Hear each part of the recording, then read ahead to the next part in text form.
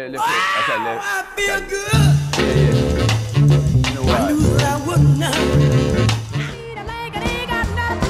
But she's my baby, and I love her just the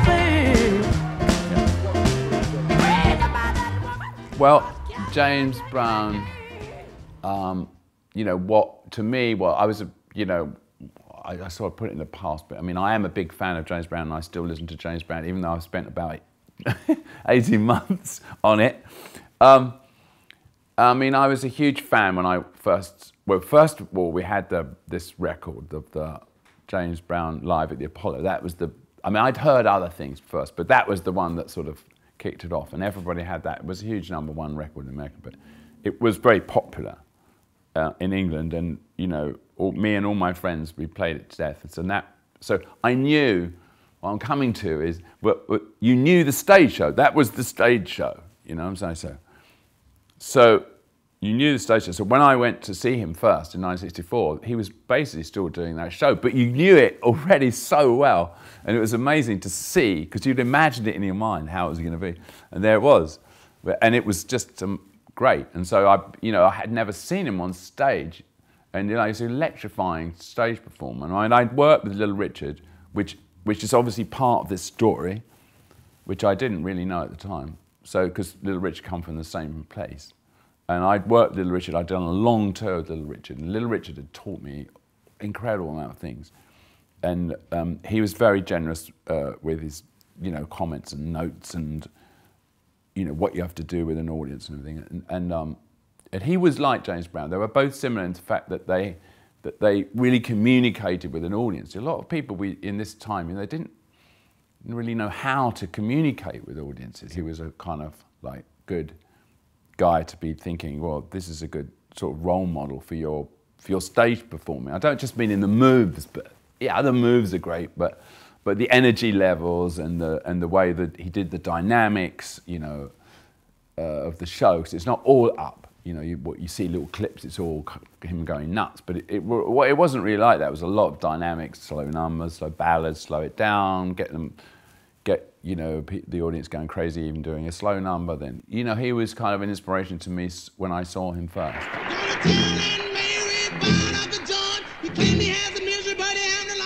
Tu peux voir sur la scène, il y a une scène, deux scènes avec Little Richard dans le film. Alors, parce que Little Richard pour James Brown est la même chose, parce qu'il a inspiré James Brown beaucoup de choses pour la performance et aussi dans le business. Et dans le film, il y a une scène qui dit à James Brown exactement à faire, d'enregistrer le premier disque pour le disque, send a record to all these different people. So that's what he did. So Little Richard is very involved in the story.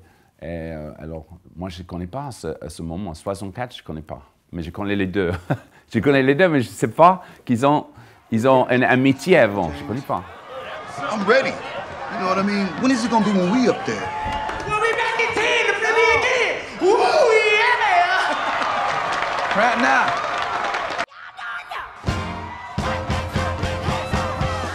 Alors, la première fois que j'ai fait connaissance de James Brown, 64, à le théâtre Apollo à Harlem.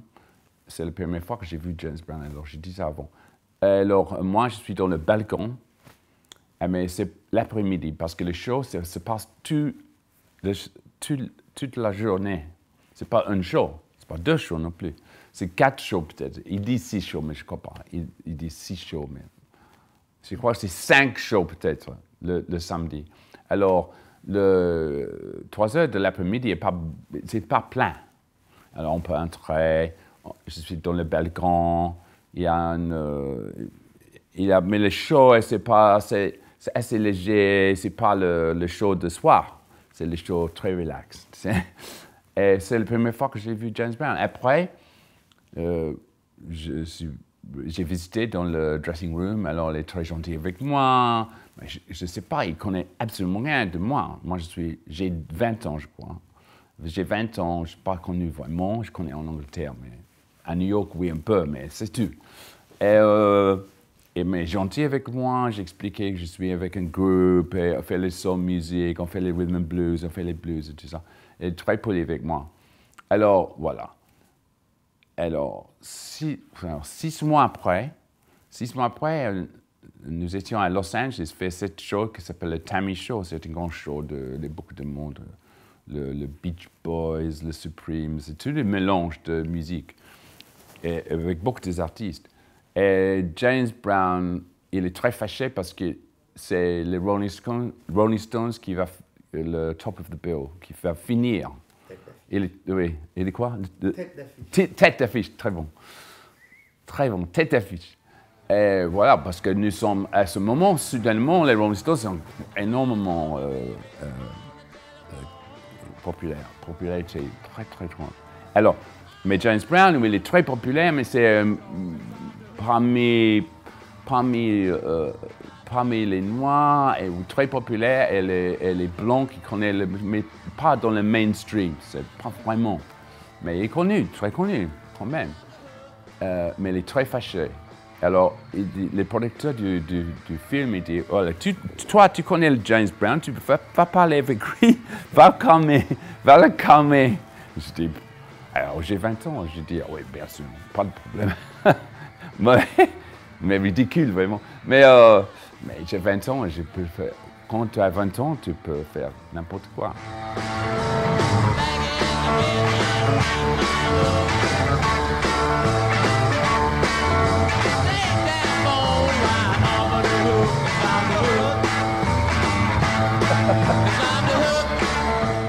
Oh, j'ai vu plusieurs fois après, dans les endroits là, comme Cleveland, je me souviens, dans les quand on traverse un peu, mais je l'ai vu les années 80, j'ai vu, I saw him with the Blues Brothers and things like that. You know, he was always really nice, and you know, he didn't like, you know, he liked to be, you know, the top of the tree. He didn't like it when he wasn't like the most hottest thing happening, you know. But he had this thing that was really special because he was so respected by all these kind of up and coming in the early days of hip hop.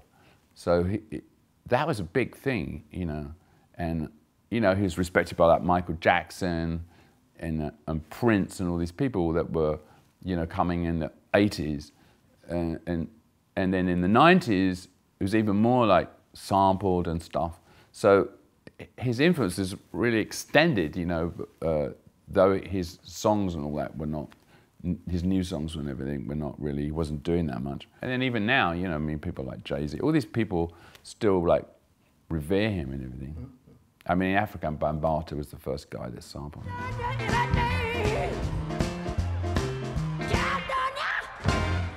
Yeah, exactly. So there's a lot of stuff. For this guy, but he's like, you got to remember, this is a not educated person, you know. He's like, I mean, he can express himself, but he's not educated. He can't like make, you know, he's not able to analyze, you know, like with a lot of depth of knowledge of literature or theatre or film, or you know what I'm saying. So he's like or abstract concepts. So, but he's had to teach himself all this stuff. Well, I made a documentary. I produced a documentary, but that was what I was asked to do originally. That's how the whole thing started for me, anyway. Well, yeah, I can, but yeah, I mean, of course, I wouldn't. I do it now, of course, but I might say now, you go and do it first. I'll do it if you can't do it. You know, it's not really my job. You know, yeah.